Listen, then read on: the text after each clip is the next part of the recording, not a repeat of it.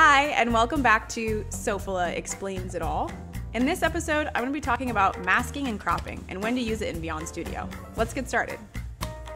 So when it comes to masking allows you to contain any asset within a prop. So this means that whatever you are trying to mask will be dependent on that prop.